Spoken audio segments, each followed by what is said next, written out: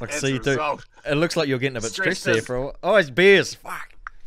Oh, mate, I don't do well under pressure, especially with technology, mate. I'm a fucking spud when it comes to tech. The other beauty of it is though, I got a producer, Jace, who sits here, and I just sit here and look pretty, and he just gets all the shit sorted for me, and it makes me look smart. Oh, mate, that's a I know this well, that a show is made or fucking broken on its producer. Yeah. And You must we have a are good one lucky. there, yeah.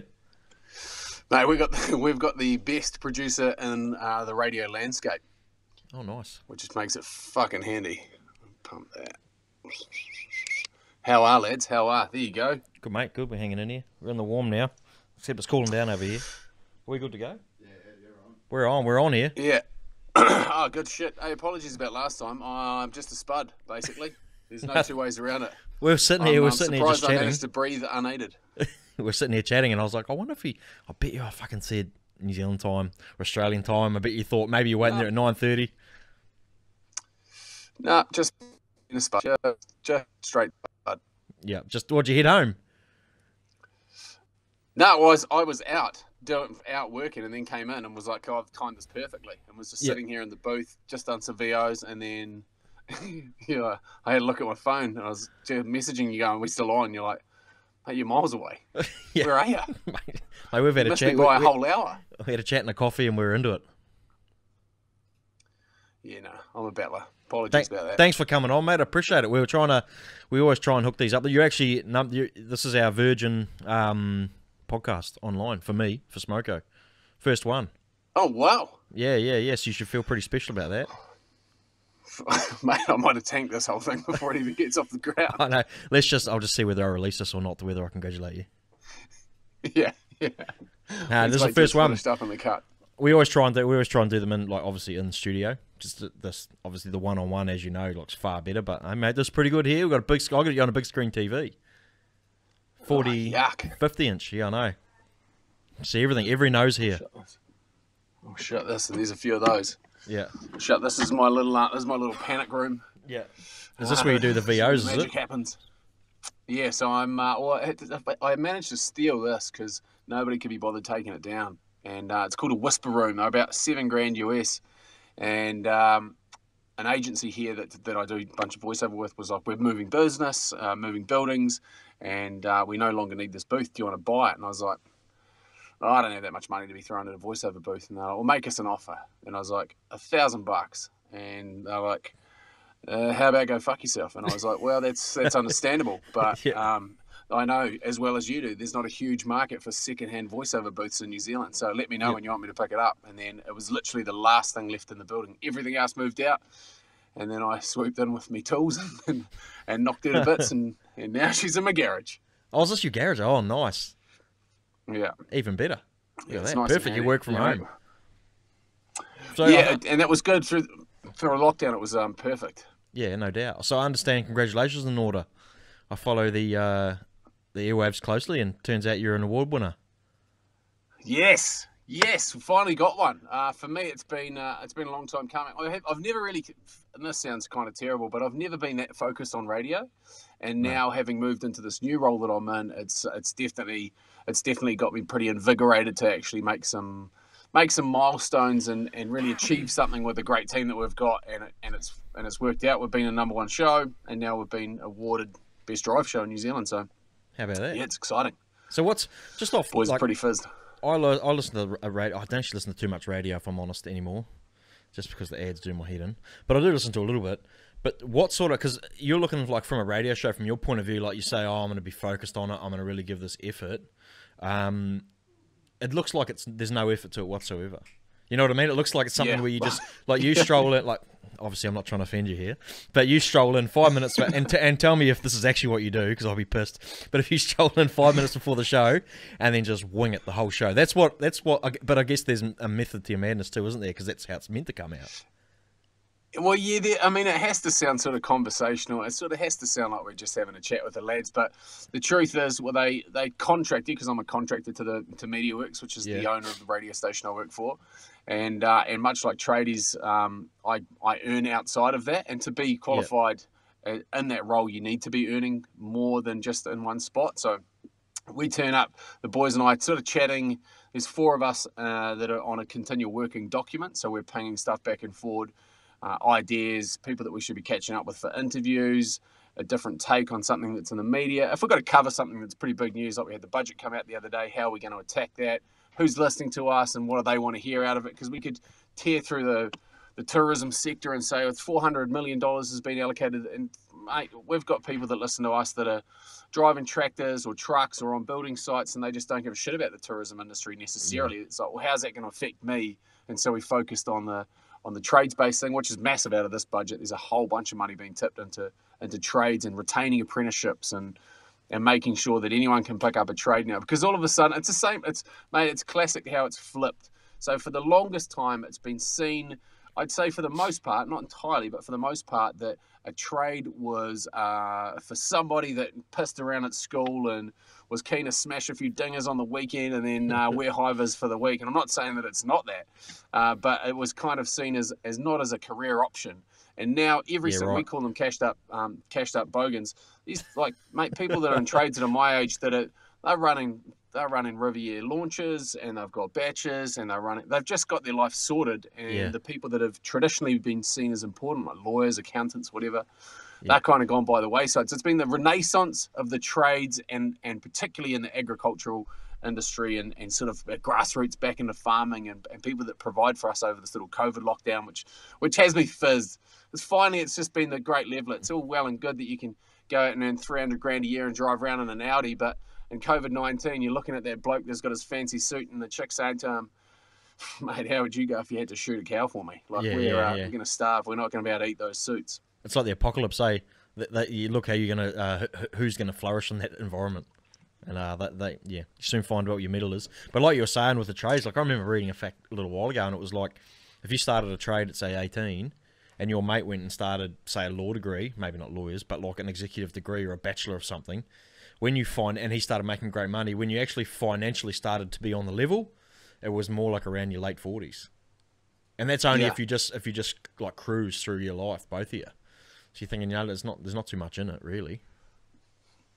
Mate, I reckon that if you're a trader, you'd get there earlier, because I think the way that you approach the world is completely different to how a lawyer would, for example. I mean, and this is once again a sweeping generalization of lawyers and of tradies, but tradies kind of appreciate what goes into a house and they appreciate what goes into a build, and they look for a bit more space, and they kind of, they know what they like. And at the same time, if you had $1 million and you wanted to split it up, especially in Auckland, a tradie could spend $600,000 on a house. You might be out in Copper or something like that, but you'd have a nice house and a boat and maybe a Harley, and you'd have a sweet family and Mrs. 2 kids and everyone's happy. Whereas if you're a lawyer, your $1 million gets put against the house that's worth $2 million. You want to live in Ponsonby, you can hear your neighbours banging and farting through the wall next to you because you're basically right next to each other, and you're forever keeping up appearances and wearing suits. So I see that as well. You'd overtake the lawyer pretty quick.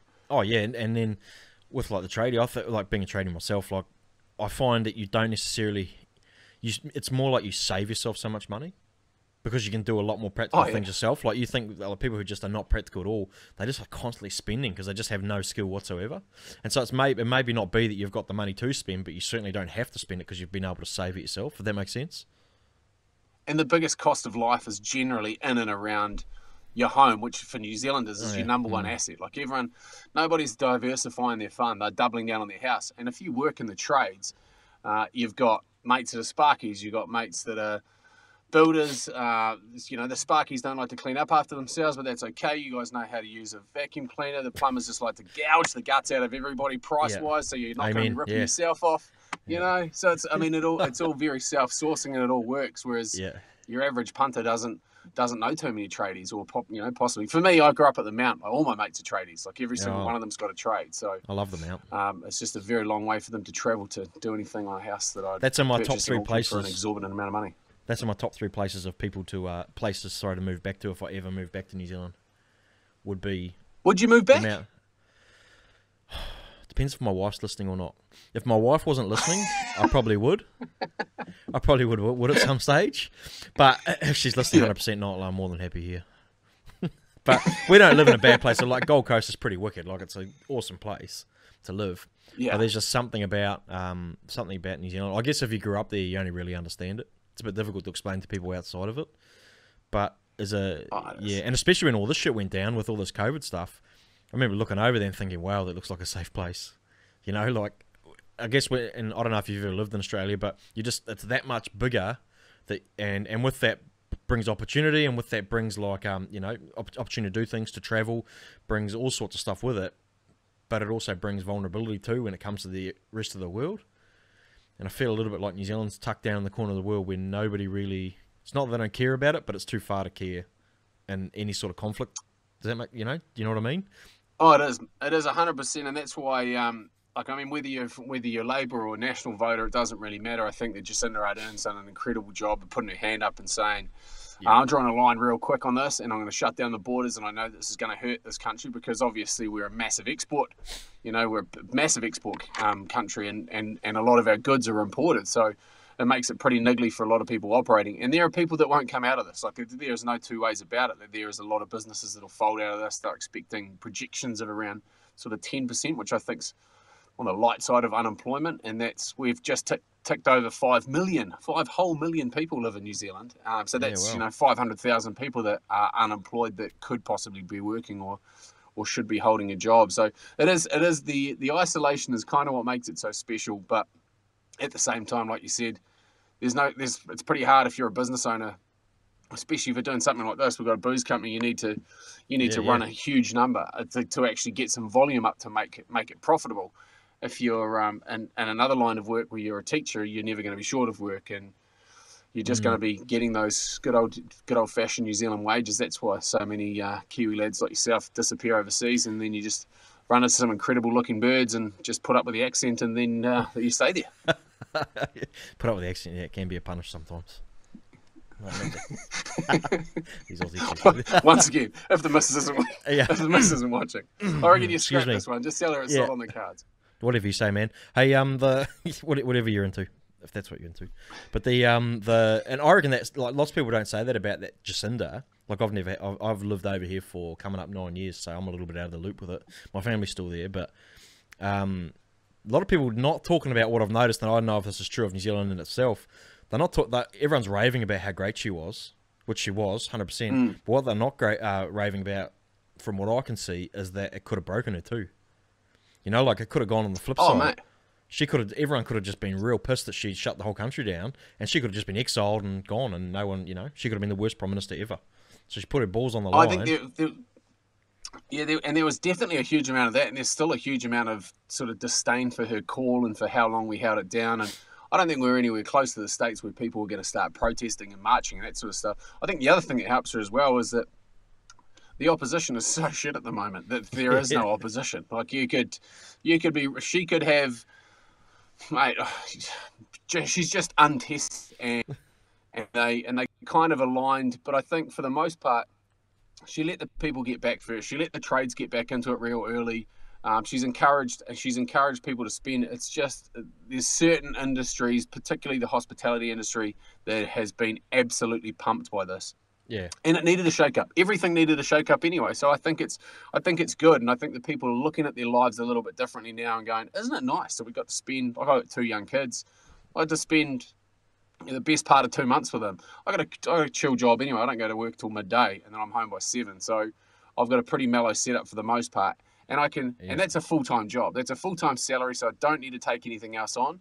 It's purely for cream over and above that, because I just am at a stage in my life where I know how much I need to earn to get by, and I've got that figure, and we just truck along and we keep progressing.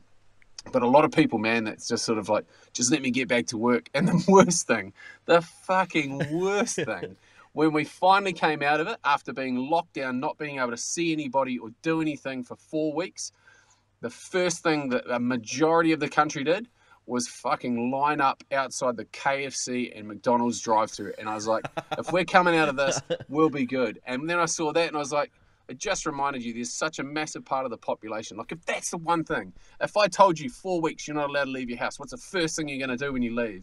For me, I wanted to go to the beach. I wanted to go for a surf. I wanted to go bush. I wanted to go on the countryside.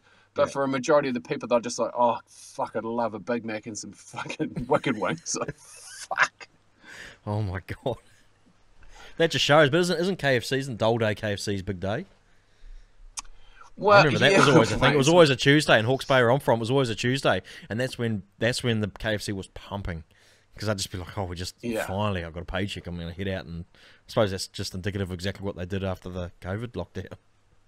Well, and it's sort of, it was so good because I walk back and forth to work. We live quite close to work, so it was nice to walk. So I walk past a street full of restaurants, and I walk through a residential area, and it was so nice. I mean, I love the restaurants, and they're great, and I get around them because we're massive on supporting local at the moment, and always have been. But it was so nice to smell because in the area that I live in, people, for the most part, will either go out for dinner or order food in on Uber Eats, and there's no food in a house long enough for it to create a smell because it turns up in a bag, they smash it's gone. So there's no lingering aroma of what's going on. But for the last 5 o'clock, 5:30, sort of when you used to walk through the streets and smell the meals, Mate, and it smells amazing. And I was like, how good is this? Like, people are actually cooking again. And when you cook, it's generally a social thing that you do. So you're having conversations with your partner or your kids or the people that you live with that you wouldn't normally have if something just turns up and you sit down in front of a TV and smash it on your lap. So, yeah, I'm holding on to those things pretty dearly, and I'm looking forward to. I mean, obviously the key and the goal for us is to move back to the Mount, move the show back to the Mount. So, spent the weekend back there last weekend, mate, I'm more keen than ever. Moving the show back, how does that work? We've got studios all over the country, and we just can log in from wherever. And so Petey Williams, who you probably remember. He was a newsreader. He's moved out of Auckland, where basically 99.9% of the shows are, and he's moved out and he's doing a show out of the Tauranga studios. And so he turns up in his golf cart with his cleats on, and clicks his way into the studio, knocks out his show, and then just goes off and plays the back nine at Otamoto. So it's he's got it sussed. Yeah. So he's kicked the door open, and I'm going to sprint through behind him. Yeah. Well, that's the beauty of technology, isn't it? Like what we're doing here, you can be all over the show. They used to be, because I used to live above. And the audio quality back and forth is mega. Oh yeah, and you can almost, because I remember it was on Radio Hauraki. What was it? Was it a breakfast show? The Morning Pirates. Yes, and what was one of the? I'm blanking. One of them did it out of Hawke's Bay. He used to live above me, in an apartment block. Yeah, Woodsy. Was it Woodsy? Was it Woodsy? Well, there was Willie DeWitt. Willie DeWitt. It was Willie DeWitt. Yeah. It was Willie DeWitt. He was living in Hawke's Bay. He lived above me, and our daughters were the same age, so they used to play together. But he used to go then. He well, I won a few promotions, but he used to cut there. But we used to he would do it out of Hawke's Bay, and it was, I sort of assumed that the whole thing was just they were all in the studio together. But he's like, oh no, one guy's in Auckland, one guy's over here, and I do it out here. And I thought, holy shit! And you sort of open, and it never sounded that way. Like it always just sounded like they were all together. So I guess Mark Perry used to do it out of Mangawhai, and then it might have been Woodsy that was paneling it, and then Willie was down in the Bay. And mate, that was when I started radio, so that's over a decade ago now. That's a long time ago, and it's the technology is there. I mean, I think Kyle and Jackie O have been doing something similar in Australia for quite some time as well. I mean, there's a couple of shows that do it. One based, Jason Gunn, Jace the Ace, he was based in Christchurch. And then he was partnered up with JJ, who was working out of yes. I mean, she's been called a few. Sorry, I don't know. Thingy. Yeah, I don't even know who you're talking about. I only know the big nose dude. Yeah. Yes. So they did it as well. So there's no. I mean, obviously there's no reason why we can't. It's just trying to change things. And this is what's been so good about the lockdown is that everything gets looked at now. Like everything gets put under the microscope. Can we do it better? Can we do it cheaper, more cost effective? Where can we grow some business? Where can we gain some audience from? And I think it'd be more people working from home. Yeah, totally. Yeah, and being more efficient with their time at home. I know. Well, I'm a plumber by trade, but I'm always out there. Like my life didn't change at all. Like literally did not change. Yeah. The only thing I couldn't do was go out for a meal. And like so. Selfishly, from my point of view, not much went down for me. But like I actually did an online thing with a plumber from Auckland. We did like an online thing as a comparison, like an Instagram live, and I got a bit of grief from the Kiwi plumbers. So I was like, look, you guys just like what I was trying to do was be positive. Like I was trying to like it'll all be good, you just gotta get back out there, just not, And I think they're like, oh, you don't fucking know how hard it is over here. And I felt bad because I wasn't trying to. I wasn't trying to, belittle what was happening over there. It was more just, what do you want me to do? Sit here and be a pessimist about it and say, oh, you guys are fucked, It's gonna be really tough for you to get back into it. I was just trying to be positive. So I think a lot of people, like, we didn't do it as tough as New Zealand because we didn't have the full lockdown. But again, what do you do? Can't win. Well, mate, and that's the other thing. I think a lot of people have been saying too, and I'm not saying that people are reckless with their cash whatsoever, but I think it's been a real good eye opener for people to make sure that there is a little bit of fat there. Like there is, if things sort of go pear shaped, you can go 3 months and sort of get by. And I don't mean live the life of Riley and go out for dinner every night, but I think if you can limp through 3 months, and that's sort of almost before, I don't know, whatever it is, the luxury item that you're wanting to purchase, if you can make sure that you've got that fat. So if something was to go wrong, or for example, I don't know, you needed something terrible happen to your missus or your kids and you wanted to spend time with them and they really needed that support, then you could up sticks and actually coast at that pace that you're doing at the moment for sort of 3 months, or be able to pull somebody in to run that job for you. And that's what's been the number one thing for people over here at the moment, is that they never thought this would happen. No one ever thought that this would happen, but there was no accounting for it happening, and there was no backstops. And if you weren't considered an essential worker, then, mate, you were poked pretty quick, because everything dried up, and even people moonwalking out of leases. And because what are you going to do? Like, I know people that have got leases on buildings, and they've gone from being like, I don't know, 10 grand a week, and they've just said to them, oh, look, we can't afford that anymore. And the landlord's going, tell me what you can afford. And they'll go, 1,000 a week. And they're just like, I'll take it. Because if you move out of a building, you could take them to court, but you'll shut a business down pretty quick. And then what are you going to replace it with? You're better to have somebody in there that's limping through than just peeling out and leaving you with it. There's a lot of loyalty in that too, eh? You'd like to think it would get paid back in the back end, where they go, oh, these guys are loyal to us, we're going to stay. But not a lot of loyalty in business nowadays. That's the battle. People are cocks. Pretty much, man. So you get the goal is back to the mount. I love the mount. I just love it. Papamoa, all along that area. I think the mount, like their main mount strip, is exactly like Surfers Paradise, but just like very similar. It's like Diet Surfers Paradise. It is, and obviously the meters aren't getting fed any longer, but that's it is a very good comparison. I think that's almost what it was modelled off. I would like to say it's more of a Noosa than a Surfers Paradise. Maybe. Because the surf's probably worse in Noosa than it is at Surfers. But it's definitely a spot, and it's a great spot too, because when I left, it was basically just God's waiting room. It was a whole bunch of old people just waiting to kick the bucket, sitting on massive sections. But now there's a bunch of young, and I say young, and I put myself in that category, people in their 30s, say, 25 to 50 bracket, that have got young kids. So the primary schools there were about to fold, and now they're at full rolls again, and there's a great community feel, and everyone sort of gets around each other, which is rad. And it's flat, so you can just treadly everywhere. Whereas in Auckland, it's bloody up and down hills. It's a wonder on the old push bike. And Auckland's just got a thing about it, I just can't wrap my head around it. It's very like whenever people come over here and I say, oh, whereabouts in New Zealand are you from? And they say Auckland, I sort of go, oh, like not the real Auckland, like that's not the real New Zealand. You're stuck in, mind you, there's plenty of parts of Auckland. I haven't seen enough of Auckland to know. There's plenty of parts of Auckland. I've actually got relatives in Auckland. I probably shouldn't speak too badly about it, but well, you're not wrong though, because it's for the most part, I'd still say that I'm from Mount Maunganui, but I've lived in Auckland longer than I ever lived in Mount Maunganui, and it's just one of those things. I just never consider myself to be an Aucklander, because probably of that same stereotype that goes with it as well. There's nothing wrong with Auckland. Auckland's got everything. It's got arguably the best restaurants. It's got the best cultural events. It has the opportunity to be the greatest city in New Zealand by a country mile, but there's a massive fucking naval base and a port smack right bang in the middle of it, and we need to palm off Eden Park and put a stadium down on the waterfront so we can actually have something hissing that's how good would that be? Opens the city up. It'd be mega. It would be huge. That'd be the place. Auckland's could have like a vibe like Melbourne does. Melbourne's the same, where it's like a pretty big metropolis. But Melbourne, like if you love sport, how much sport goes on in Melbourne? Like you got the Grand Prix, you got the tennis, the Melbourne Cup, you got the golf, you got pretty much every major event is run out of Melbourne. It'd be unreal to live there.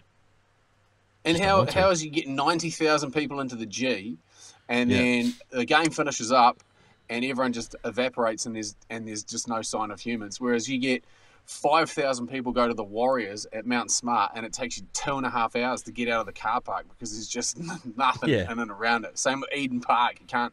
Yeah, it's a nightmare. They just haven't done it properly. And no one gives a shit about league over there too, because I went to Melbourne once, and the Warriors played Melbourne Storm that night in Melbourne, and I got the paper the next morning, like Sunday morning. I was reading through it trying to look for the score, and like it was about 30 pages of AFL, and then in the back corner, the bottom corner, it said, by the way, Melbourne Storm beat the Warriors.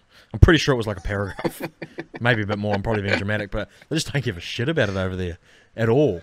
And that breaks my heart. It's AFL for life, mate. I'm a Warriors tragic. I've been in that abusive relationship for that's exactly what it is. Years, abusive relationship. Can't get away from it, mate. Yeah, it is, mate. It's every year because I can't. We've sat behind because I've had season tickets for probably the last decade.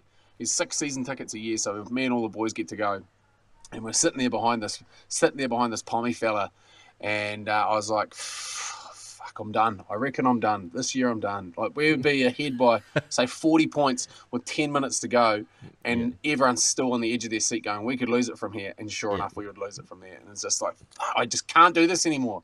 And this pommy guy said that was in front of me, turned around, he goes, I support the team back in England that my father supported, his father supported, my son supports it now. And do you know how many times we've won in 4 generations? And I'm thinking like grand final or whatever it was. Yeah. And I was like, I don't know. If you're doing the numbers, that's probably about 60-odd years of support. I'd say out of 60 years, you might maybe get 10. You know, like that's, you know, not a bad strike rate out of 60. And he goes, I'm not talking about finals. I'm talking about matches. And in 60 years of support, they'd won 4 games. And when they won, the whole place, the village, just like shut down for a week-long bender. And he's like, you support the team that is your team, and you never back out on them because you don't want to be the one that jumps off the bandwagon when your team wins and you get to go on a week-long bender. And I was like, you're right. I love a week-long bender as much as the next man, so I'm going to stick with the Warriors. You, sir, are correct. Yeah. But they should look into that. 4 games is not enough. They got it. There's something wrong there. Did you look at them and go, well, that's almost not worth taking advice from that peanut because, well, like, really, 4 games, you should, like, after 2 seasons, like, I understand the loyalty, but fuck, 4 games, that's just not enough. They must have been like a 6th div, reserve grade, whatever it was. Like, I was like, mate, you must be scratching to get, like a team to take the field. But yeah, it rang true, and I was like, no, you're not wrong. You know, we've got to stick by them. There's a number, like that's what makes the Vodafone Warriors such a great team to support. They're a passionate bunch. The core supporters are a passionate bunch, and you see the same people there week in, week out, rain, hail, shine, absolute hiding. Sometimes we get on the side of a W, but for the most part, just watching the boys get pumped and then it's the atmosphere. Cheering them on. Yeah. So I listened to a interview from listen to Reed, did a bit of research. Interview, and you referred to yourself as a trailer. Yes. Do you know what you mean by that? I don't know if this is something you always do, but when I heard it, I was like, that's almost the best thing to be. Well, I talk to a lot of people, and I find people interesting. And when you're talking to people about what they're into, it gives you an easier insight into what makes them tick. And as a result of that, if that gels with what you're into. So I would canvass on average probably during a week, I don't know, probably close to 1,000 people. I talked to a lot of people. Really? And I'd say easily, yeah. I would.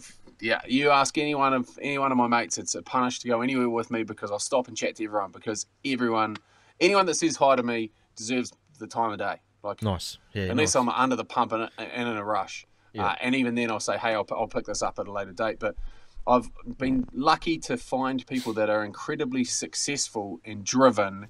And I get to basically coast in behind those people and receive the same accolades as those people. Say, for example, this latest radio award. Duncan Hyde, who's my co-host, has won this award with every other show that he's done. So he's won it before I started with him. He won it the show before that. He is a consistently high-achieving, high-performing individual.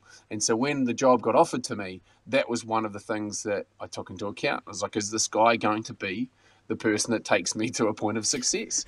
And I'm not saying that I'm lazy. It's just that I'm fucking lazy. Yeah. And I can see how I can. Yeah, I will be the person that drafts behind, whilst adding what it is that I can add, which is people to that mixer. So in our show, for example, he's got a great contact list. There's no two ways about it. But I'm incredibly lucky to be connected after doing this job for 10 years to, mate, you basically name it. I can track someone down or know somebody that knows somebody that'll vouch for me to get them on my show, which then adds value. So I've done it. I've done it in business. I've done it. I mean, this is another classic example of a hardworking mate of mine that's doing incredibly well. And we jump in, and we're all mates from, well, kind of mates, or we knew each other from in and around the bay. And as a result of that, it's turned into, well, I would consider it a relatively successful business. Yeah, but yeah, I mean, it's not the way that everyone should live. I mean, it is very lazy. I'd like to think that I'm not as shit as that sounds, but at the same time, I probably am as shit as that sounds. I think you're not giving yourself enough credit. It doesn't just happen like. There's plenty of trailers that have flat tires. Put it that way. Like there's plenty of trailers that people just drag along rather than to be a here's where I think you should put it. You're a trailer with pumped up tires, so you're not. When you drive a trailer. It's not. Sometimes you don't even notice it. Sometimes you do, depending on your car. So if you're a big, successful car, you won't notice much of a trailer. But if your trailer's got flat tires, it's a fucking punish to have them. So there you go. You're an empty trailer with flat vehicles. You found successful, grunty vehicles, and you are a trailer that's empty, and you got big, pumped up tires. Yeah.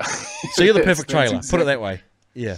Yeah, I'm the perfect trailer. I get my tires pumped continuously. Yeah. And you make sure I'm easy to drag along. You make sure they're at pressure at all times, and there you go. Yeah, because a trailer can be trust me. I got an apprentice. There's a great adage that I will take. Yeah, good. You can use that. That's yours from now on. Thank you very much. Don't say you got it there. Yeah. So pals as well. Once again. What do you mean once again? Yeah, once again, I've just hooked onto I can steal that saying, and everyone's like, "Fuck, it's a great saying." Not mine. Just a trailer. Just pick that up as it fell off the back of your ute. Yeah, exactly. And now, so you get that, but what I also have just figured out that I get is your contacts list. Yes. So by knowing you, there we go. Contacts list done. I've just got myself a myriad of guests that I can call upon. You wait. You wait till the phone starts ringing. You let me know who you want, mate, and we'll see if we can make it happen. Give me what would be your top 3 hit list or top 5 hit list of people that you'd be interested in having a chat with? Okay, are we talking New Zealand? Let's just stick with New Zealand because that's your wheelhouse. Yep, New Zealand. Okay, I'm starting high. I'm starting high. Or global. I won't go global. Starting high, Richie McCaw. He's on the bucket list. Of course. He's on the bucket list, and why is he on the bucket list? And the only reason I ask that is I know him fairly well, and he's not the greatest of chats. He's a great bloke, but he's a shit chat. But there's method to that. So part of what I need to be skillful at is having a good... You're an easy guy to chat to. He's not. Right? But there's skill in being able to chat to him, if that makes sense. And you'd know that too. So... Mate, I'm his mate, and it's hard to chat to him. Here we go. Him. Here we go. So he'd be top... Only, he's a shit chat, right? Okay, I see what you're saying, but he's still Richie McCaw. You can't. There's nothing you can do about that. Two ways about it. He's a feather in the cap to be able to chat to that bloke.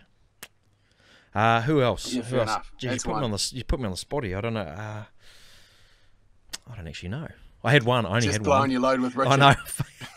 And you've just put the kibosh on that too straight away by saying he's a shit chat. So I don't even know what to do now. Mate, he's getting better. You'd enjoy it. He is still one of, like, the way that he operates. That's the thing that fascinates me about him, because I love how his mind operates, and I love how he goes about his business. And I guess you guys are watching The Last Dance at the moment with Michael Jordan. Yeah, you've seen half of it, yeah. Yeah, so that is how he operates. He's very methodical and very measured in his approach. Yep. And he's married to an old school friend of mine. Oh yeah, right. And she is almost the opposite. Yep. She's got the same traits, but she's out the gate. Like, she's got great chat and just basically spends her whole entire Instagram life just mocking him for eating ice cream or whatever it is. I actually follow her. She seems like a good sort. Like, she looks like she's great fun. Yeah, Jem's great. Yeah. But that and went to teachers college with her mum as well. Oh, jeez, look at you. I'm telling you, mate, she's a small country. Oh, that's a small country. But with like Richie McCaw too, yeah, I was blown away by, I don't know if you heard, but it was probably pretty big news. It was in the Herald, I think, when Kieran Reid's book came out, and he said that Richie never, ever, ever asked about his family at all. Didn't know how many kids he had, probably knew he was married, but he was in a team with him for 8 years or 10 years, I think he said, together, travelled the world, spent so much time, at times probably spent more time with him than he did his family. Said he never once asked about my family. It was either we're speaking about rugby or not at all. And that's sort of... I've had mates that have sort of roomed with him in AB's camp, and they've said the same thing. But that's what made him so good, is that he's just business, and he commits himself to something 100%, and so he committed himself to representing that jersey and representing the country and leading that team. And even I've had mates that have played, like Izzy Daggs, he's great chat. He's a person you should jump on and chat with. He's a Roost. He's from the Bay. He's from he was. I got mates. Separation. Yeah, I got a couple of mates and mates. He was at school. His school about a couple of K away from my school. So yeah. Yeah. So he had this chat about it was playing Australia, and I think they're being beaten like 26-0 in the first half.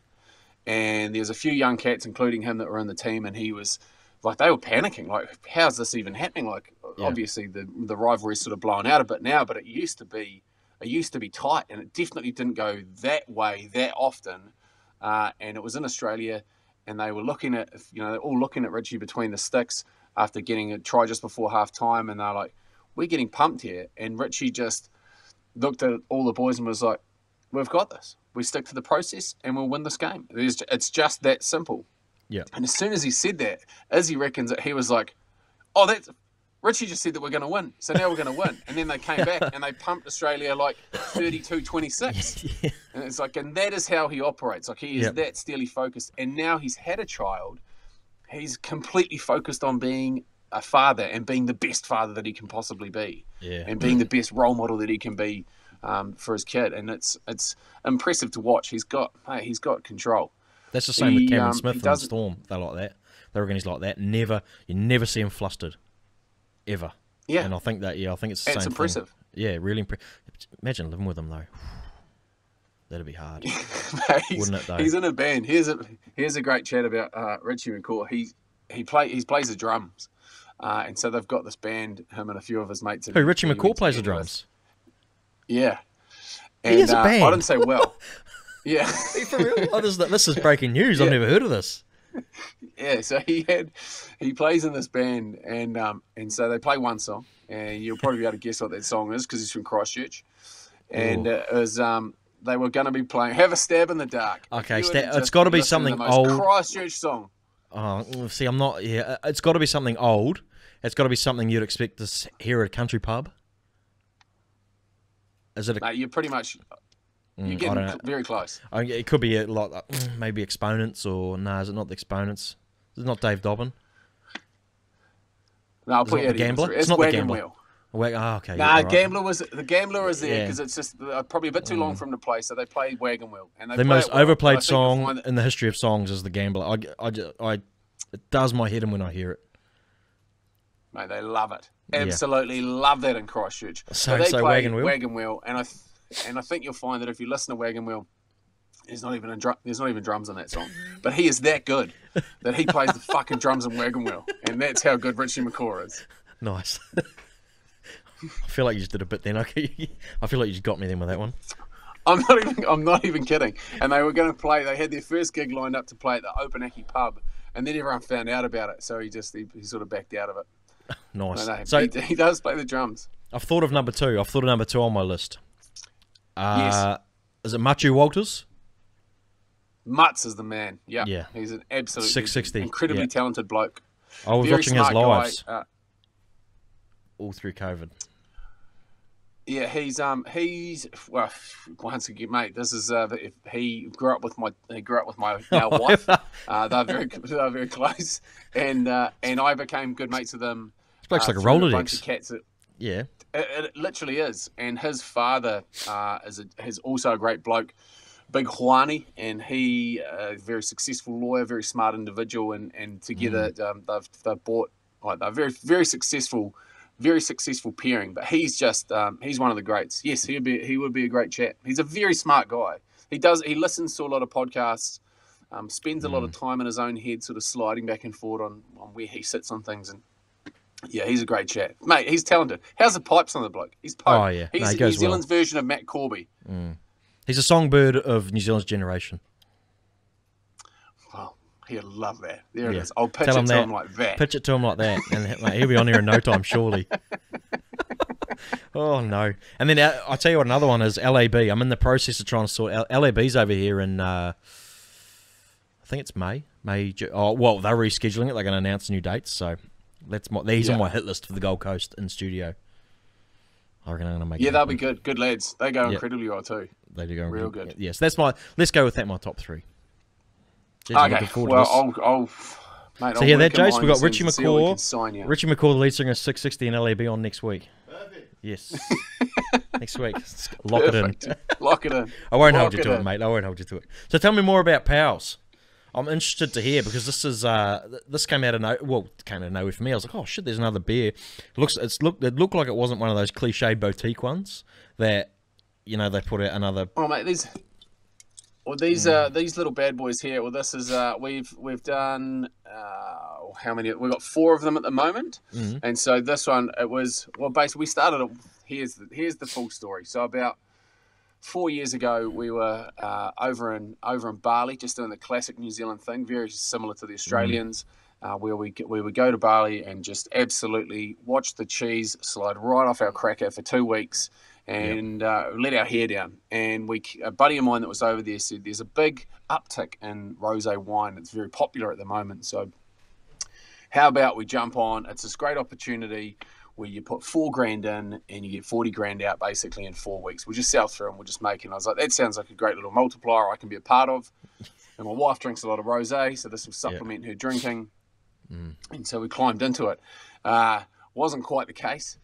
We basically chipped away for 4 years with this wine brand, and we had a great winemaker. We've got, I think in our range at the moment, we've got a sparkling rosé, a rosé from the Hawke's Bay rosé. And then we've got a Gisborne Pinot Gris and then a Central Otago Pinot Noir. And then no one would really stock us because we were sort of unknown and we weren't part of any of the big conglomerates. So we got ourselves a supermarket license effectively, and we started slinging our own booze online, and then eventually it got picked up by supermarkets and bottle stores, and that kind of ticked along. And then we're kind of having a refocus on what it is that we're wanting to do. And Nick Marshall, who's a CEO and just full-time genius, said when we're trying to do a rosé spritzer and put it into a can, and the guy that was doing the formulation for us said, I can get hold of an alcohol base to make some RTDs, ready to drink options, which are obviously big in New Zealand, not so big in Australia because of that RTD tax, which is just fucking brutal, horrific, frighteningly brutal. Yeah.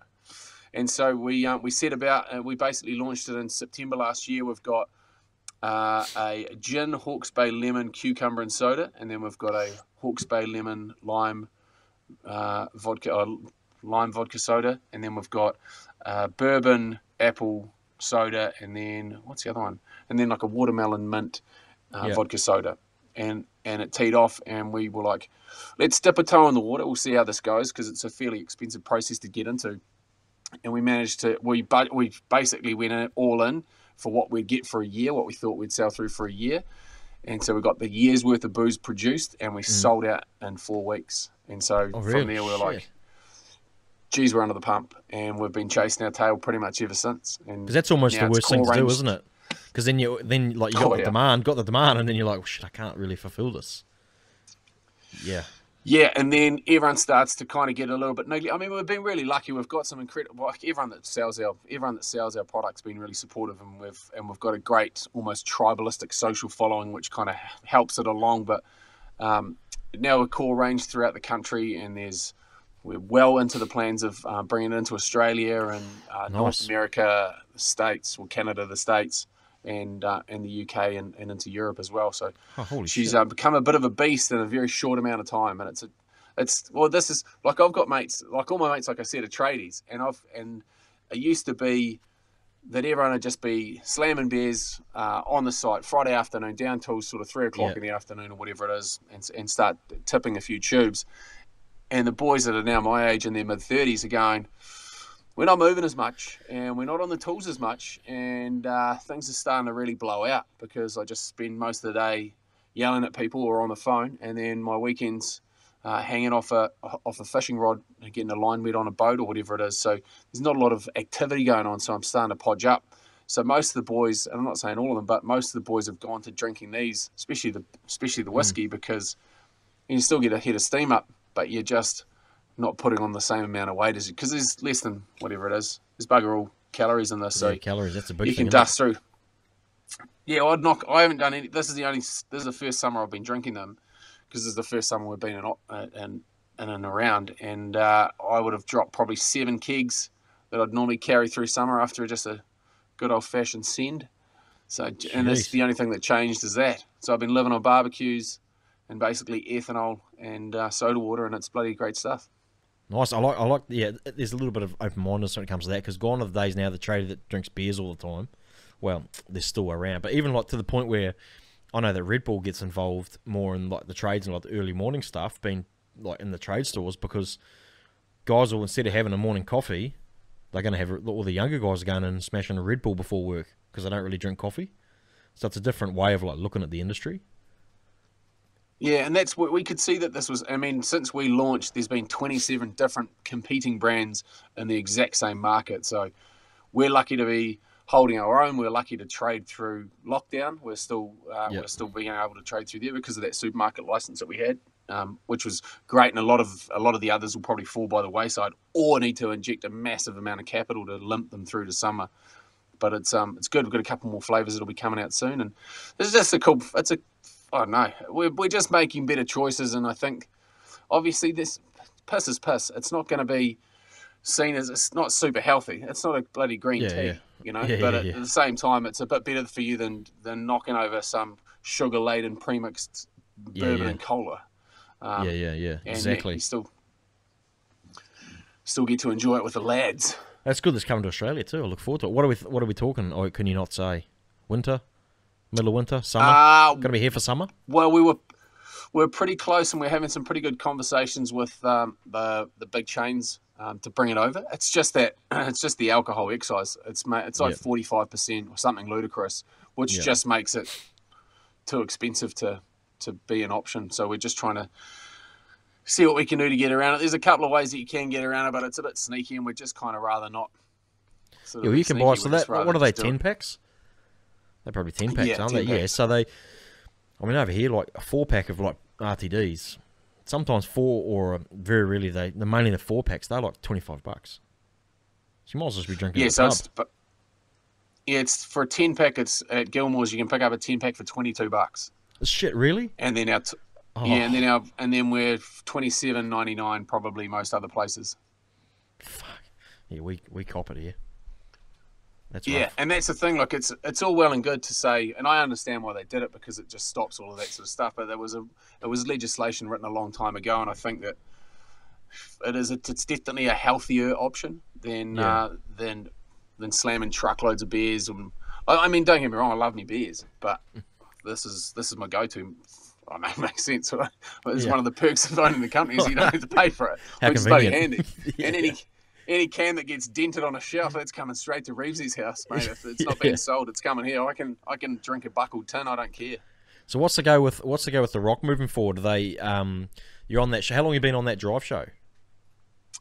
Just over a year. So that's why it's all it's teeing off. I think the focus for us, obviously at the moment, the music cycle that you can see, kind of how it works. A little bit of insight into the industry is that popular culture and popular music is sort of whatever sits in that top 40 thing. You can see where it is cyclically. So at the moment, popular music or popular culture music, so which has the mass appeal, is kind of a weird electronic mix of hip hop and Justin Bieber. It's not Justin Bieber sort of per se, but that kind of young electronic music with a hip hop element to it as well. So it's about as far away as you could get from a rock music cycle. Because if you maybe wind it back to 1991, say for example, 92, 93, that was sort of Alice in Chains and Nirvana and Soundgarden and like you name it. Like there was just a real good solid rock cycle. So that same music would be playing on the rock whilst being played on a top 40 pop music station, because that was the popular music of the time. Yeah. So we're well out of sync with where we sit, because for whatever reason people don't like rock music. So we're able to slide between, I don't know, like good, great old stuff and all the way up to sort of new current stuff. But a focus more for us now is how we kind of build a community in and around that, as not only music, but what it is that makes great Kiwis and great humans. And so it's not just send us a picture of your Mrs. Tramp stamp and we might give you a beanie and like it, what it used to be. Not saying that that's what it was, but that's pretty close to what it was. Yeah.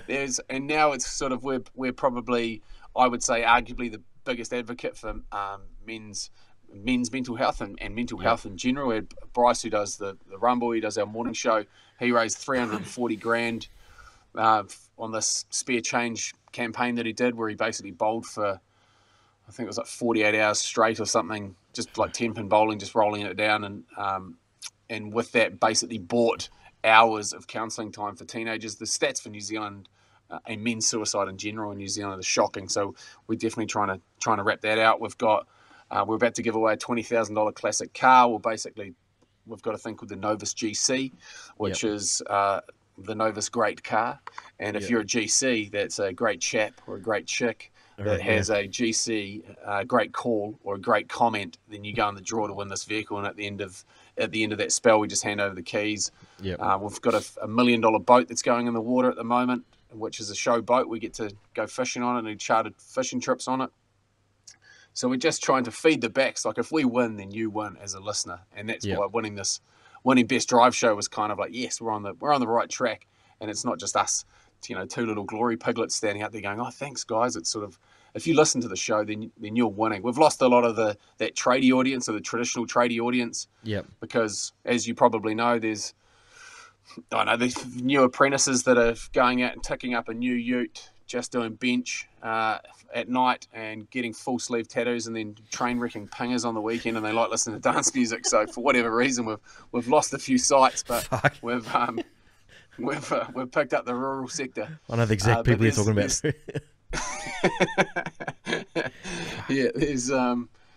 Was it Dunny's Daily Motivators or something? Like, not saying that sort of clientele, but it's definitely.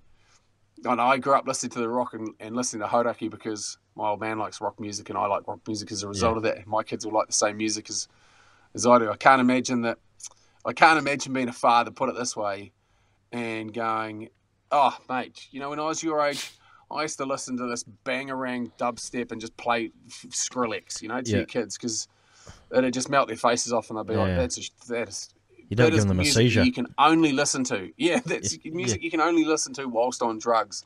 And I've got a theory on that as well, that I grew up listening to Black Sabbath and Pink Floyd and all that, that sort of generation of music, which was my father's music.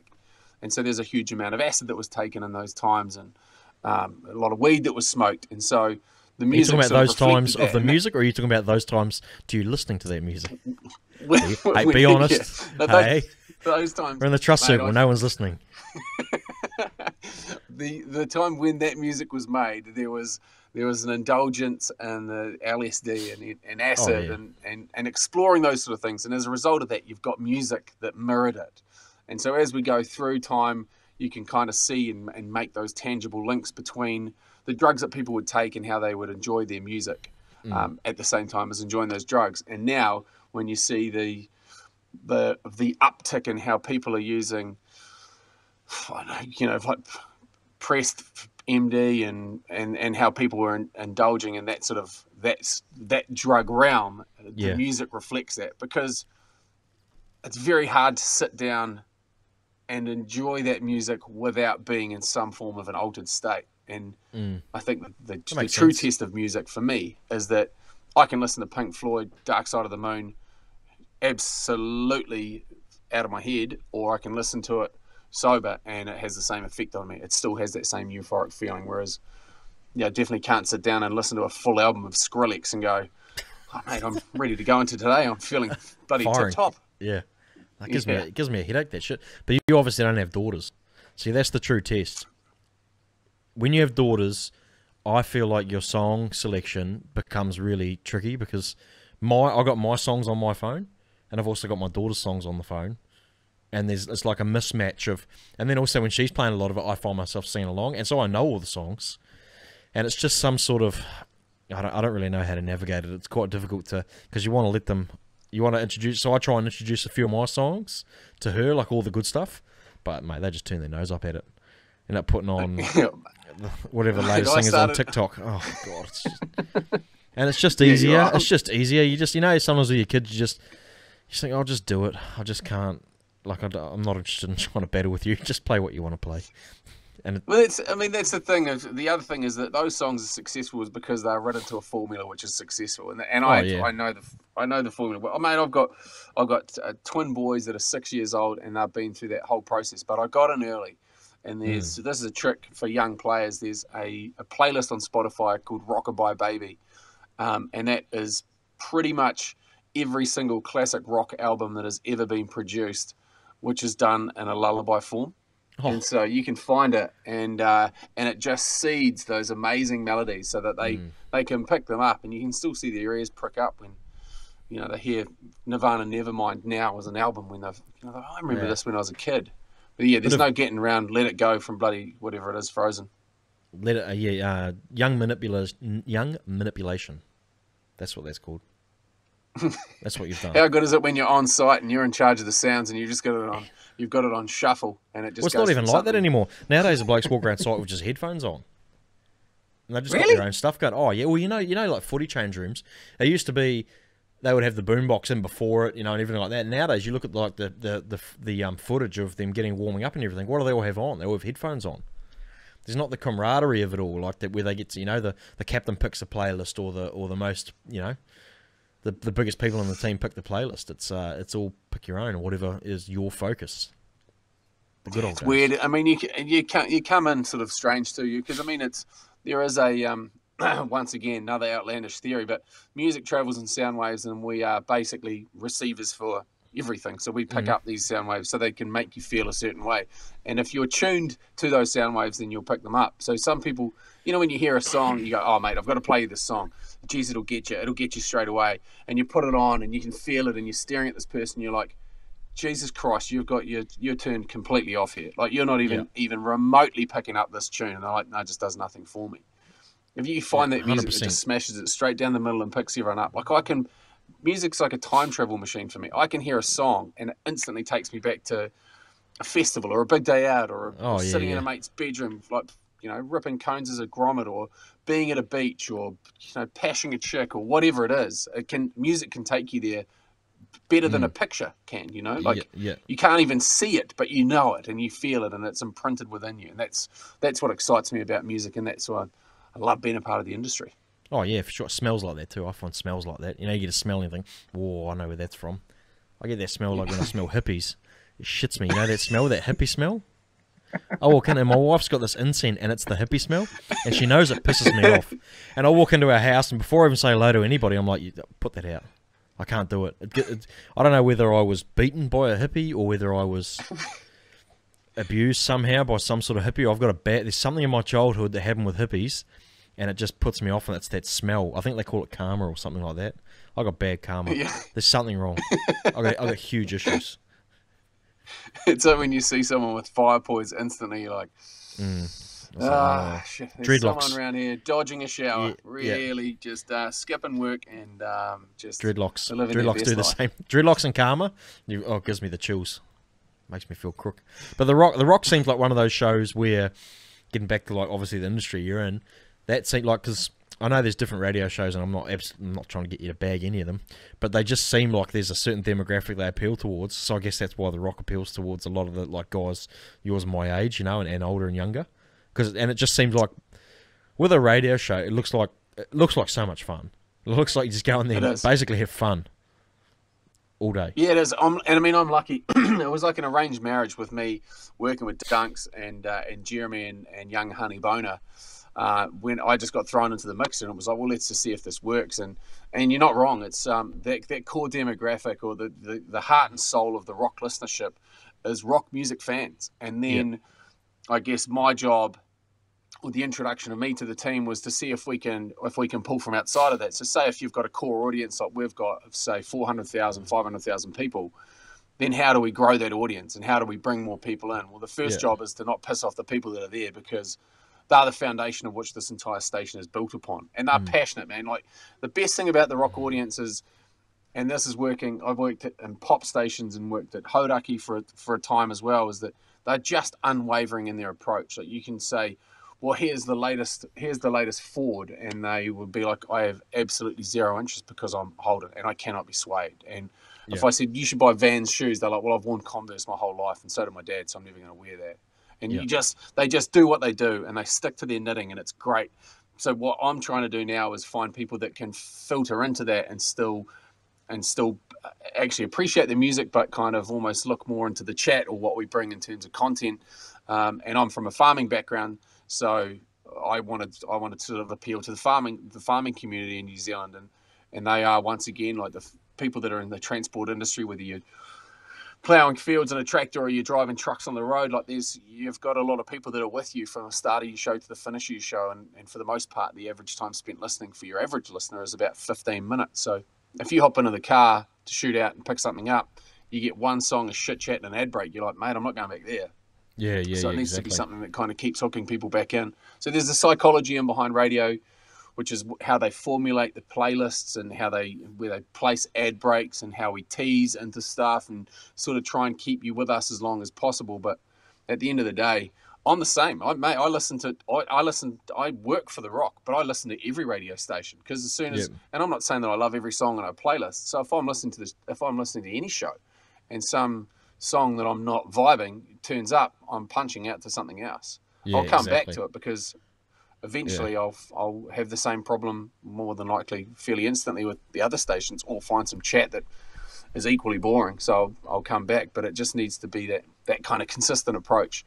And that's the best part about it, is the amount of, like, people just go, this song's shit, I'm never listening to you guys again. And then they'll text you about 10 minutes later and just go, oh, this song sucks. You told me 10 minutes ago you were going. And you're still here. You're a mug. Let's have some consistency. You're going to stay, just stop being a dick. Yeah, exactly. And then I guess that's like what I said at the start, your show's sort of, I guess the beauty of it is making it look simple and making it look like something you just can sit there and be easy about, because, like you said, any sports person or any swimmer, like I relate to people, you watch swimming and it makes it look like they're cruising. Like, they don't look like they're putting very much effort in, like they're flying, but they're not putting effort in. And that's sort of how it appeals on shows like that, where you guys just look like you show up and just talk shit the whole time and having fun. People think that about podcasts too. Like, oh, how hard can it be? It's like, well, it's not as easy as it looks. It's just, you've actually got to have your wits about you the whole time. But it should come off like you're just talking to a mate, talking the whole time, talking to someone and making it look easy. And that's what we try and do with the show, is have a conversation that's relatable to the largest part of the audience, and we've just got to be genuine, because if we're not into it, we're not going to fake it, we're not going to lie, because people know when you're lying, and they can tell pretty quick. But yeah, it does look simple, but it's one of those things. We run a pretty simple format. We all tip into this sheet, we go through, we plan the show out, and we just go, are we going to have this conversation? Yes, no. For the most part, Dunks will say, I don't want to hear it. Tell me the story on air so I can actually react as if I'm hearing it for the first time. I want it to be the first time that I hear it, and we just got to trust in each other. It's like a game of tennis that needs to have somebody at the end of that rally, somebody needs to put in a kill shot that everyone in the stadium goes, oh, well done, great shot. Great shot. Because if it just goes boof and hits the net and farts over, everyone's like, well, geez, that was a bit bloody disappointing, wasn't it? Well, it's a point, but it's hardly exciting stuff. Yeah, not a teaser. There's no teaser there. Yeah. You want exactly. to see a hell serve that gets returned, and then somebody kill it at the end. So you're one of those people who I think, like, you claim to be lazy. You claim to be lazy.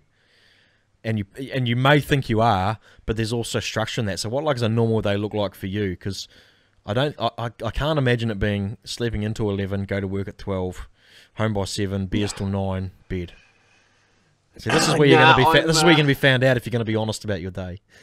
So you not being a lazy person. Day, my boys normally come up and wake me up when they get up, depending on what that time is. So it's sort of around about that 6:30-ish mark. Yeah. And so 6:30, 7 o'clock-ish, get the boys up, and then I do Wim Hof breathing every morning, just because it's the one good thing that I do for myself.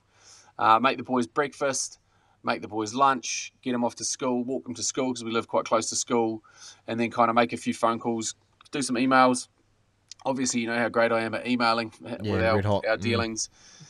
I'm a big fan of just select all delete, and the important people will call you. And it's probably not a system that works entirely well, but it's one that I'm trying to develop and get everyone else on the same wavelength for it. And then or delete half of the emails because you can't afford to have unlucky people in your life. Yeah, it's just one of those. It's for me. I try and structure my day as relaxed as possible. I try and find as much time as I can to get to the beach or to go out for a fish. At the moment, we're kind of under the pump trying to get a few things up and off the ground. We've got a pretty big project that we've got going on. Me and a buddy of mine that runs Movember over here. Mm-hmm. So that's sort of hissing away. Powers takes up a little bit of time. I'm not talking about it in brain cycles, but I'd say Powers probably takes up maybe 1% to 2%. This new project would have maybe 10%, and then the show would take up the majority of it. And you're kind of always thinking about the show, punching it in. I cook myself lunch at home. Co-host turns up. We normally have a feed here, plan the show out for the most part, and then. So you do it from home. Well, I plan here. We try and plan at my house because it's on the way to work for him. Yep. And it's close to work, and then we don't have any outside distractions from in the office because there's a lot of people in the office and they've got a lot of stuff that they want to chat to us about. Yeah. And we can speed that process up and say, you need to have a chat with us. You got kind of 5 minutes, and we can sort of knock it out. But both of us are very social, and we're the ones that drag the conversation longer. So we can almost do it to sort of mute ourselves a little bit, and then get into work at about 1 o'clock. Plan the show up. He knocks out the weathers. I'm beverage master. I'm the beverage specialist in our team. So I go and make us some coffees, fill up drink bottles, sit down, and then we just wind into it at pace. Yeah, I am Bobby Boucher of the Rock Drive Show. Jay Boucher. Yeah, that's yours again. There you go. A second gift from me to you. Yeah, Jay Boucher. We'll mention these tomorrow. Good. This is we'll mention these on the show tomorrow. But that's basically my day. Get home. The show finishes at 7. Get home. The boys are normally at dinner. And read them a story, they go to bed, and then sort of decompress from the day, catch up with the missus, cook dinner, because I like cooking. It's sort of how I unwind. And then, check out a couple of other things that I'm sort of chasing. This is the year, 2020 is the year to say no for me. I'm just, someone's like, hey, I've got this idea. I'm like, fuck, that sounds awesome. Let me be a part of it. And then you just end up spreading yourself too thin. Because I end up jack of all trades, master of none, isn't it? When you start doing shit like that all the time. Yeah, and I'm not even a jack of all trades. I'm just doing a million things shit as opposed to one thing great, and that's sort of the focus. Oh, mate, I know that feeling. Something shocking. That cut me to the core. That one. That's like a conversation I have with my wife most nights. I feel like I'm doing shit at everything. I might just quit it all and just do one thing okay. It's about all I got in me. But if you look at people that are successful, I think there is a certain element of that they just zero in on what it is that they need to be good at, and they become great at it. And if you've got 100% of your time and you chop that up, you can't give 100% to 50 different things. Like you can only spread yourself, across a certain amount of vocations. And then on top of that, it's kind of the whole point. The way that I look at it is you trade a certain amount of your day, your time, for money, and the reason why you do that is so that you can afford yourself the opportunity to do whatever it is the fuck you want to do with people that you love and care about in your spare time. But what ends up happening is that you trade more of your time for more money, and then you're left with no time. And then when someone says to you, "Oh, how you going?" "Oh, mate, I'm so busy." "Oh, mate, I'm just absolutely flat out." It's like, well, you're the reason why you're flat out. Like, you're the reason why you're busy, and it's up to you to balance that out. And if you don't have that balance, then it's no one else's problem but your own, because you're the person that can make that happen. Like, nobody's working 100 hours a week and just getting by for the most part. I mean, obviously some people are working 3 or 4 jobs and working incredibly hard, but there's always, everything's got a choice. I've read this book recently called The Subtle Art of Not Giving a Fuck, and it's great because it just reiterates to me how I operate my life. There are choices, and you can choose to be busy and always chasing your tail and chasing an extra dollar, or you can go, this is what I'm into, and this is what I need. And when you find out where that sweet spot is, which is where I'm at the moment, mate, life is good because you're just not stressed. And I feel like you're talking exactly to me. I feel like you're talking directly to me about it. I feel like you're like a counsellor. And I say that you get to exactly where you are and you're not late. And then I was an hour and a half late to the first time we were meant to catch up, which is fucking rich of me. And I apologise for that. That is shit. I was getting most upset as you were claiming about how you're on time. I thought, it's full of shit. Don't say it just for the people listening. I've had you. Yeah, you've been had.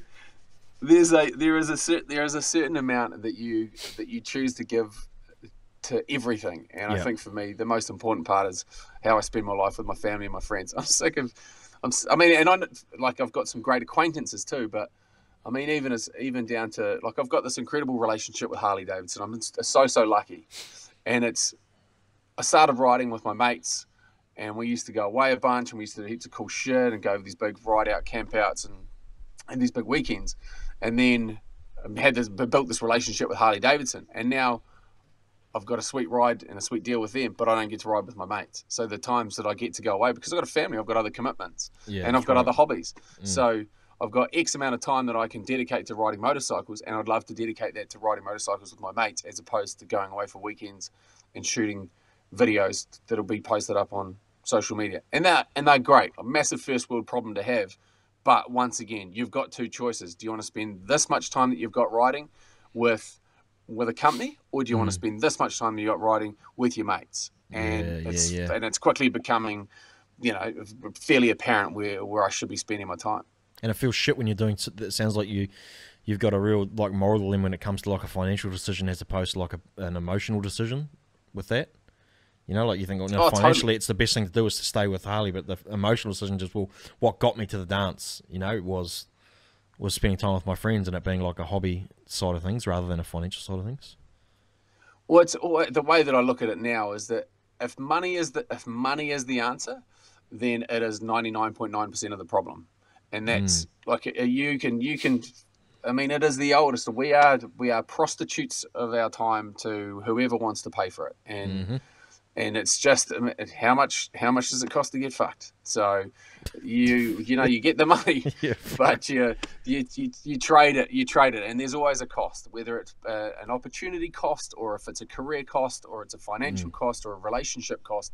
There's always a cost, and how are you going to offset that? And where do you want that cost to be landing? And for me, I don't want it to be landing in a relationship cost. I don't want it to cost my family. I don't want it to cost my friends. I'd rather it hit me in the pocket because. I know. There's a podcast that Joe Rogan did with Naval. His name's Naval. Reeve. Oh, mate, he's amazing. Reeve. Yeah. Oh, you know the one. Yeah, that's you're sounding a lot like that. That's some of the things that I heard through him as well. Heard them, thought they were a great idea, put none of them into practice. So that's the difference between you and me. But it's like. But you're trying something different, though. That's the other thing, though, is there's like this. I'm guessing this isn't if I said to you 5 years ago you'd be doing this, you'd be like, don't know, don't think so. Pretty keen to build my business, be successful at what I'm doing. That's right. But there's something, we don't learn new skills. Like when was the last time you would have gone through your apprenticeship, you would have learnt everything, and then you would have started your business and you would have learnt how to run a business. There's a part of your brain that needs to be triggered to learn stuff, and if you don't learn things, then it starts to get lazy. It's just the same as any other muscle in your body. Yeah, that's right. And with the event of cell phones and not having to remember phone numbers, and you don't even need to have general knowledge anymore, because how many times you said to somebody, "Oh, what's this?" and I'll just Google it. Like no one knows shit anymore. Yeah. Like good luck being an encyclopedia salesman at the moment. Things will be fucking real tough at your place. Like it's just it's just the way that we operate now as humans, and I just don't. Well, no, I just think we just sort of trend a little too hard towards tech as opposed to relationships and making calls. A lot of that, like what you said, is more. I got into an uncomfortable position where what I did wasn't a passion for me, and so then, that's some like a little bit inspires me about what you do. is you sound like a lot of your decisions and a lot of what you chase in life is based on whether you think that'll be fun or whether you, you know, like you said about the trailer, you sort of tag on to everything that could and couldn't be, you know, beneficial to you. But I bet you they don't attract your attention if they're not something you think would be cool. Like, you don't look at something and go, oh, I think that'd be financially worthwhile. You're like, I'm going to enter into a drinks company because that'd be cool and that's what I'm interested in and that'd be fun. You know, it's sort of like, and therein lies the passion and the ability for it to be something, rather than if someone said to you, oh, hey, I'm Jono from Britannica and we're going to be encyclopedias. I see they're going up in the next couple of years. You're like, I'm just not interested in encyclopedias at all. So you're never going to be part of that, are you? But when it's booze and Harleys, fuck, let's do it. You know, and then the passion goes with that. Yeah, and I've made that mistake. I've jumped into businesses and sunk considerable amounts of money into things just to try and buy myself a career or buy a side business that will make it easier for me in the long run, and found that there is no reward in that, whatever, financially or even fulfilling of what you need to tip your cup up, to fill your soul up. So for me, everything is done on purely we'll do this because it's fun first. Yeah. And it doesn't cause me stress, and then we'll always find money. You can always find money in a situation. Yeah, big time. It's always there to be made, but you can't really force it the other way around. It's not very often that you go, okay, here's $100 grand, and you've just got to wade around in your own, like in your own pool of shit or whatever it is, and eventually it'll get fun. It just won't. Yeah.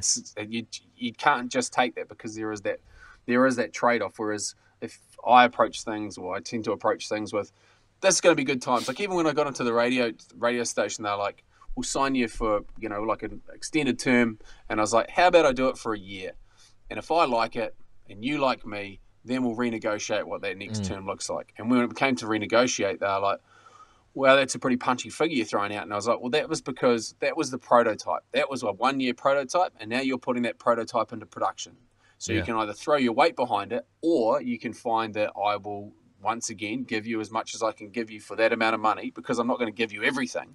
And I'll find other ways to supplement my income. And that's... Yeah. And this radio award bitch says different. That's what you said. Yeah. I just slapped it down on the desk. Yeah. Go, oh, what do we have here? Yeah. Money. Yeah. Sounds like... And it's not about... What you live your life towards... Sorry, you go. It's not about the cash. Well, it's just not about the... Yeah, it's not about the cash, and it can't be. Obviously, you need something to keep the wolf from the door. But that's why we look at it. That's why we look at doing things like the rationale and behind moving the show to either regionally or back to the Bay is that if you're trying to get somebody to operate on your show, you say Hamish and Andy, for example, like they're the gold standard of afternoon radio, of radio full stop. And the reason why they are so good is because they've got an incredible team around them. And that team is what makes that show. And so for us, if we had somebody that was continually cutting and creating social, and then someone that was working ads for us and doing integrated solutions where we find brands like, I know, Makita, and we do a bunch of stuff with these incredible brands, and they've got great money. If you've got a person for each one of those roles, and you want to have those people live in Auckland, you'll be paying them about 40 grand a year, and that would pretty much leave you with $70 a week at the end of you paying rent and your living costs. And it's just not feasible. Whereas if you were to move that entire show to Tauranga or the Mount, you could pay them the same amount of money, and they'd make a better living out of it, and therefore you get higher, more qualified candidates. So if you want to lift the show from here to here, the reality is that you can't leave it in Auckland. So you need to look at other options. And then when you put it out like that, when you lay your case out, then the management are like, well, you've got a point. And then fucking what's the worst thing that'll happen?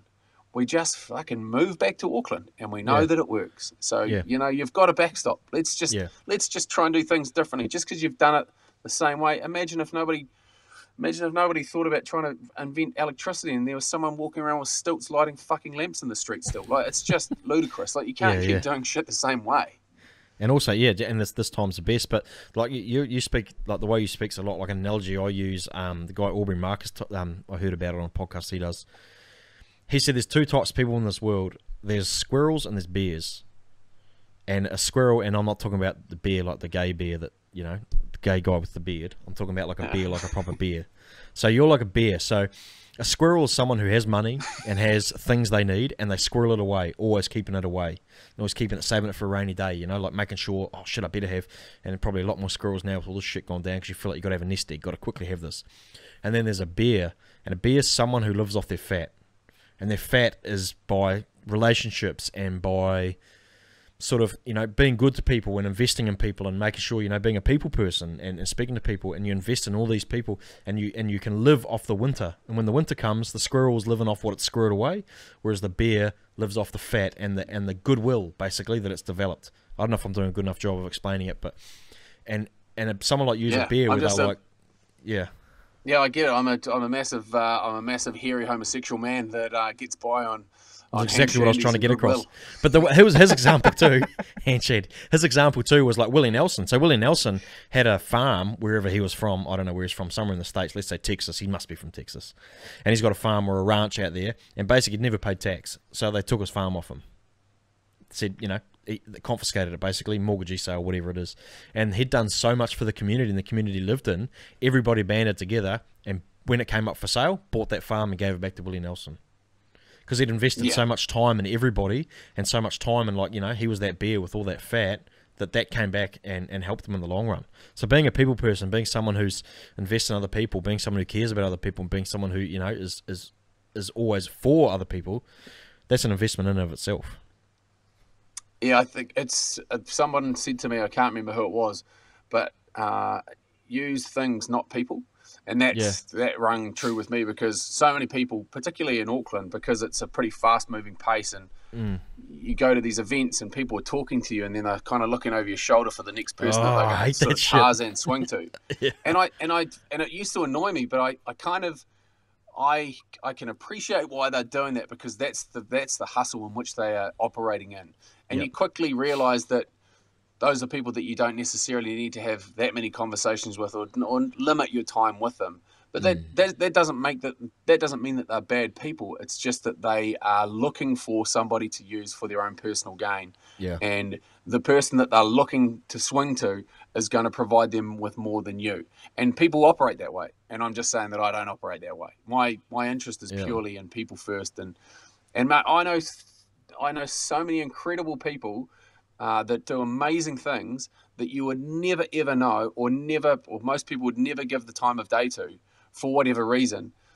And those are the conversations, and those are the people that you find that just absolutely light you up. And that's like, I just trade, and I just love chat more than anything. But I have a huge amount of interest in people and what they do, and how they get to where they are, and their sort of stance on things.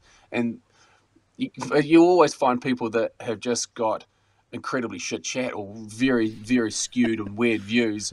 And if you can't pivot on something too, which is, I think, something that I've learned from, I guess, a lot of podcast listening, and that have challenged the way that I see things, and the way that I talk about things, and the way that I operate.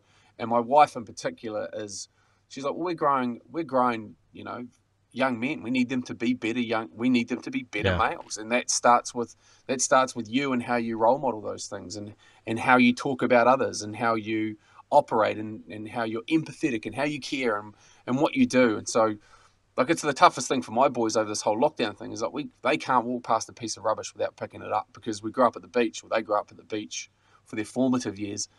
And they know that if you don't pick that rubbish up, it goes into the ocean. And that provides us with 99.9% of our fun, and sustains us. So now we're in the city, and you can't touch any rubbish, because someone decided to eat a bat and fuck the whole world. Like, it's just weird, you know. Like, you're just trying to explain to them, hey, boys, don't pick that rubbish up. And they're like, but there's rubbish there. It's like, yeah, I know, but we just can't pick it up just yet. We'll get to a point where we can do this. And they're like, well, it just looks terrible. We took them to Bali, it blew their minds. They're like, oh my God, look at all this rubbish. Jesus, what's going on here? Do they have no kids? Who's picking it up? That's a good lesson for kids to go to Bali. I remember we went to like Bali and then Fiji, and I was like, we took a bus from Fiji all through like the towns. You're going through like these really, really, really almost third world, you know. I was like, and you piss and moan that I ask you to empty the dishwasher. These kids don't have a dishwasher. Yeah. They don't even have running water barely. And that lasted like a week after we got back, and then it was back to moaning, you know. I'm not into this shit again. Yeah, they did that to themselves. Yeah, that's. I think if you travel, the more you travel, the more you get to see, especially to places where English is not the first language. And then when you're talking to even Bali as an example, you can have a conversation with a Balinese person, and the amount of people that I've seen that grates me when we're in Bali just go trying to just yell at them in English like, do you not understand what I'm fucking saying? I said how much for fucking 2 pairs, and it's like. The reason why they don't have great English is because they speak more than one language, you fucking idiot. You're the person that is behind them. Like, they speak probably 2 or 3 local languages, and then English is on top of that. Like, what can you speak? You've got a shit command of the English language, and you're firing up at them about their inability to communicate with you. Sort of, the more you travel, the more you visit places that don't speak English, the more you appreciate A, what it is that we've got where we live, and B, what goes into providing for you and your family, and how lucky we are to have it. Mate, if you're wearing shoes, you're in the top 5% of the world's richest. Like, it's stats like that are just like, mate, that is phenomenal. And with those people in Bali too, though, you got to remember that you're in their country and you're yelling at them because they don't speak your language. They should be effectively yelling at you because you're not trying to ask them in Balinese how to, where 4 bintangs, please. Yeah. It's just the way it is. Yeah, it is the way it is. Maybe we could solve a few of the world problems, couldn't we? Oh, mate, we're going well, and I think that with all of this lockdown and how we now view the world, and how we're probably going to tighten things up and shop a little bit closer to home and appreciate, the amount of people that all of a sudden are appreciating the rural sector, because nobody wants to go and get their hands dirty. It's like if in order to eat meat, you had to line up and watch a cow be shot or taken. You'd never watch it in it. You'd never choose to watch it. I don't know if you've ever been to a slaughterhouse, but you would never want to go to one of those big freezing works and see that operation. And I understand that we live in a society where we need to consume that much, and that's the most efficient way of getting it done. But, mate, most people would just put down the knife and fork and be like, I can't do this. So those people that toil and get up early and do those long days so that we can sit down and have a steak on our plate that comes in nice plastic packaging, or you grab it from your butcher or whatever it is. Like, there's a whole new appreciation for those people, and for the people that provide us with vegetables as well. And then once again too, like, all of a sudden, it would have been a little bit different in Australia. All of a sudden, someone's toilet gets blocked, and you go, "Oh, mate, I'm not going to be able to make it because we're in lockdown." All of a sudden, they're like, "Mate, I will give you everything. You have a hoon on the missus, take a car, and here's $10,000." Yeah, Oh, mate, we still get it. We still get it. Like, we still get it. So, like, in that industry, like, people are just your best friend.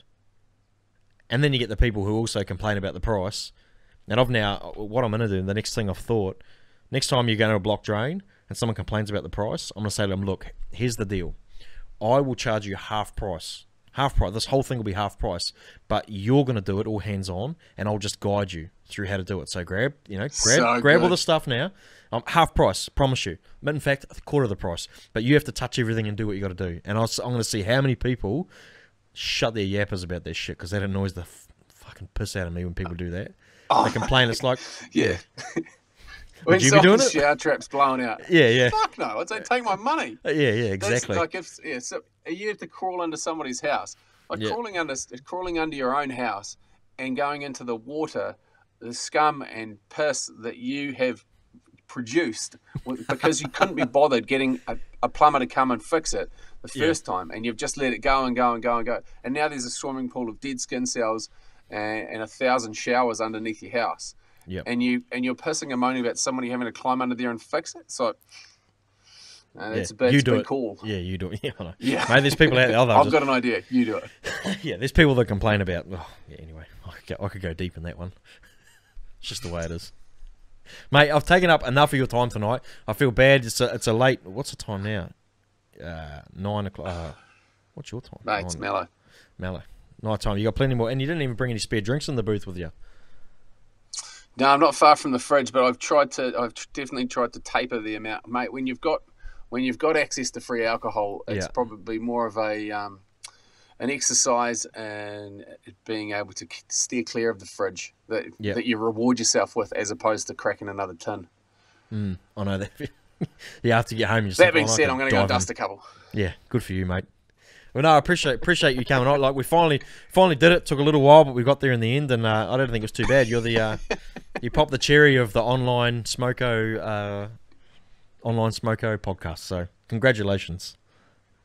Hey, mate, I'm very appreciative of for getting the call up, and it's definitely been a fun chat, and I look forward to seeing. I've been listening to a few of them, and Oh, nice, thank you. There's you're doing a great job. Keep it up. It's a slick setup. Thanks, mate. Yeah, we got a good setup in here. Thanks to Jace, the producer over here. But, mate, next time you're in the Gold Coast, for these borders open again, I'd love to have you in studio. And you were over the Gold Coast a little while ago, weren't you? Were you in? I came over for Shawnee's wedding in Byron. Byron, okay, so you were close. Coast a bit, yeah. Yeah, you're in the Hippieville. Yeah, see, that's where you won't catch me there. There's a lot of incense and dreadlocks there, mate. I can tell you. Yeah. Oh, those fire poison, fire sticks, and yeah, a lot of Thai fisherman pants. Yeah, nice. Yeah, well, next time you're here, mate, we'd love to have you in the studio and get it going again. Good chat.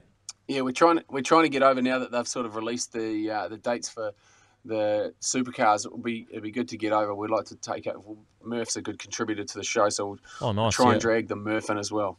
I think they cancelled it. He's always good chat. No, they've put up the new date. Oh, they have? Yeah. Oh, well, mate, supercars in studio. We got Jace. He's the motorsport Two guru over Bathursts here. as well. Yeah, two Bathursts. Yeah. He's a motorsport guru. He'll show you the way. All right. Hey, we'll go well, lads. Appreciate the chat. And, if you ever make it back, mate. Yeah, I'll call you up next time I'm in Auckland. Yeah, mate. Well, Murph's based down in the Hawke's Bay as well, and he's hanging out to do some podcasting, so you can set up a studio with him. Yeah, nice. Exactly. Oh, really? Is he? Yeah, he's full time. Nice. Yeah, well, I mean, that's the way to go. It's just about getting the studio sorted. And there's heaps of now that we've sort of unloaded this online sort of portal. Jason's been sorting it out. I can sort of open my grass to there a little bit. I sort of resisted a little bit, but this we've been forced into it because in studios, obviously, when you're with someone face to face, it's always a lot easier. But I mean, it goes pretty well. There's a bit of a delay, but it went well. So no, we're good, man. Yeah, good stuff.